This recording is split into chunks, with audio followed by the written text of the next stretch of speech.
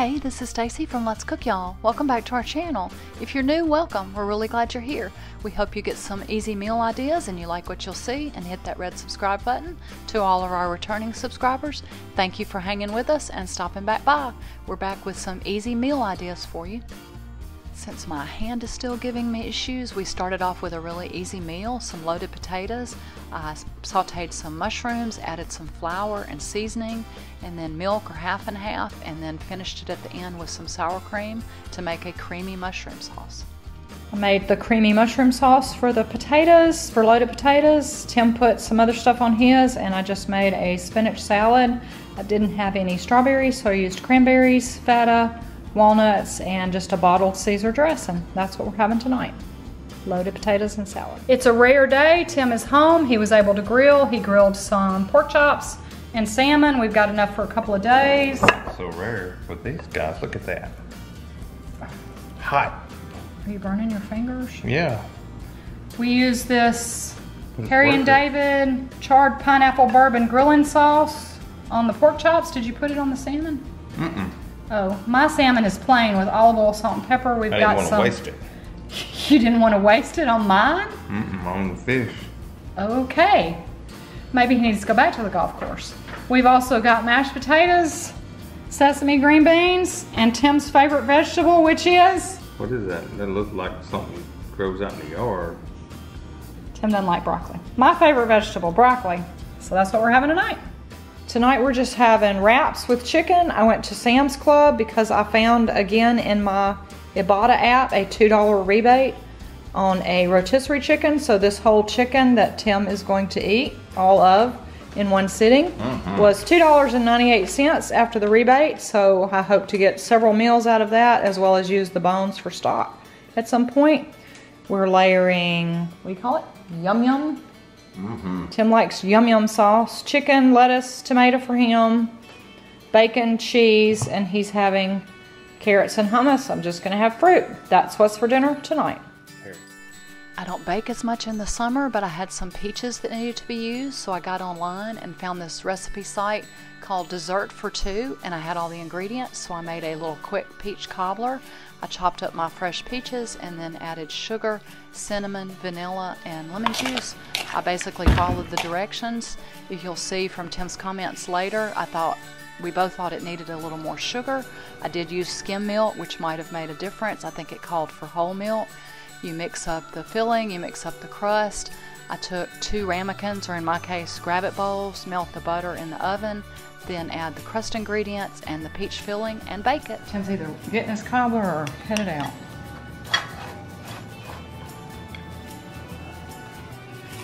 So it needs more sugar? So you don't like the peach cobbler? I do like it. It just needs more sugar. You want me to sprinkle some on the top? I can put some turbinado on it.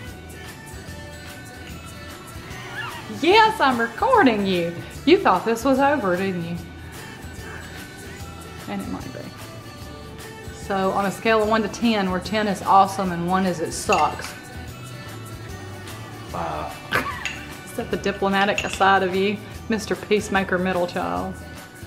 Since I had the rotisserie chicken from Sam's that we'd made the wraps out of, I decided to repeat a recipe. I'll leave a link to the original recipe, as well as the video where I made these a few weeks ago that showed more in-depth detail how to make these sour cream or white chicken enchiladas. Tonight I made some white or sour cream chicken enchiladas. This is a recipe I first tried 4, 5, 6 weeks ago, and I will leave a link both to the recipe from the website where I got it and also where I showed how we made it, although I showed you a little bit of that. So I made the enchiladas, I made some rice, some beans. I also cut up part of an avocado I had left from lunch, where I made avocado toast for my lunch. And I'm also having a bottle of water with a packet of True Lemon raspberry lemonade mixed in the water. So that is dinner tonight. We are going to have some ribs for supper tonight. I have made up a dry rub, brown sugar, salt and pepper, chili powder, chipotle powder, paprika, onion powder, garlic powder. Got it mixed up. We're gonna put it on the baby back ribs. We've got to take the membrane off and then put the dry rub I'm gonna let them sit for about an hour, hour and a half at room temperature. Then we're going to par cook them in the Instant Pot and finish them on the grill with barbecue sauce. I dried the rack of ribs as much as I could, and then with my bad hand, I started trying to work on the membrane. It took a while to get a place started, but once you get a piece started, you should be able to pull most of that thin white membrane off. You want to get all of that off the back of the ribs or else they'll be tough. Once you get a good spot going, like right here, you should be able to pull it off. I sprinkled on the dry rub that I'd made on both sides. I like to do this at least 30 or 40 minutes ahead of time, as much as an hour and a half or two before I start. I've seen a lot of recipes on how to cook ribs in the Instant Pot, but I've always done mine this way. I use half water and half root beer, soda, Coke, Dr. Pepper. It works for me. Take the ribs with my bad hand, meaty side out, so the bones towards the inside, and wrap them around on the trivet as best I can. And set them for 22 minutes high pressure, and then let them natural pressure release, never quick release meat.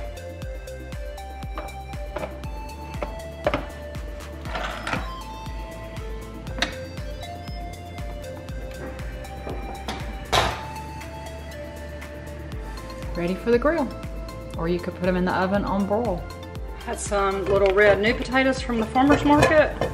I boiled them till they were fork tender. I'm gonna smash them and add butter, salt, pepper, sour cream, bacon bits, and chives, and make like loaded smashed potatoes.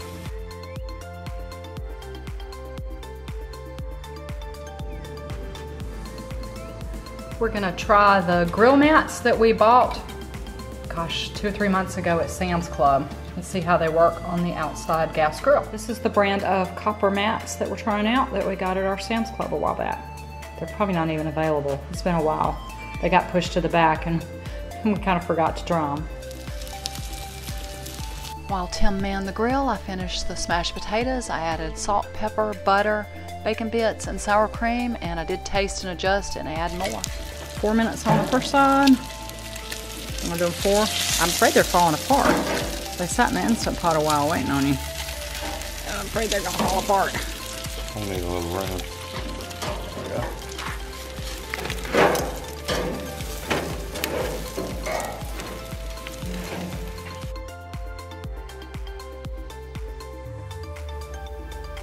And since I have chives growing really well in my garden,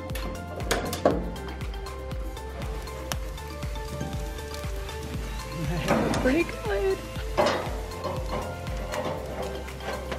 I'm gonna move the whole mat onto the thing. I'll try to move the whole mat. Get a hold of it.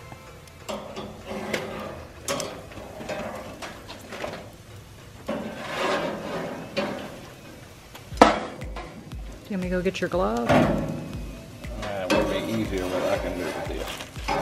You sure? You don't want to break them? Go get your glove. Okay, that works too.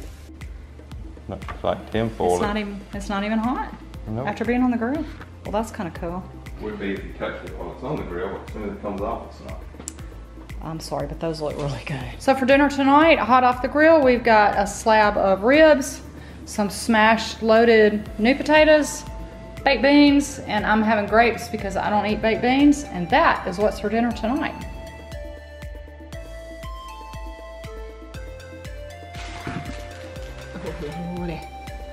Lordy, that was close. Thanks so much for watching. Remember to like, comment, and subscribe. Have a wonderful and blessed day, y'all. We'll see you in the next video.